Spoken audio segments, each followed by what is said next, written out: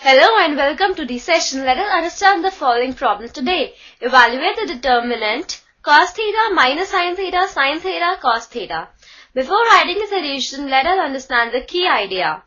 Determinant of A is denoted by mod of A or determinant A or delta. Consider a system of linear equations a1x plus b1y is equal to c1 and a2x plus b2y is equal to c2, which is associated with the square matrix A, which is equal to a1 b1 a2 b2.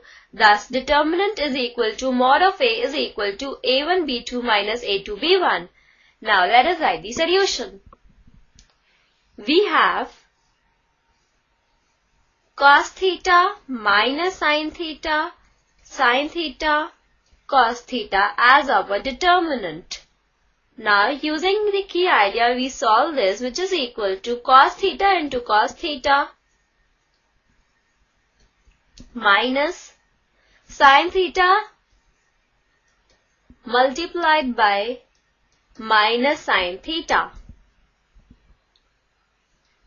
which is equal to cos square theta plus sin square theta,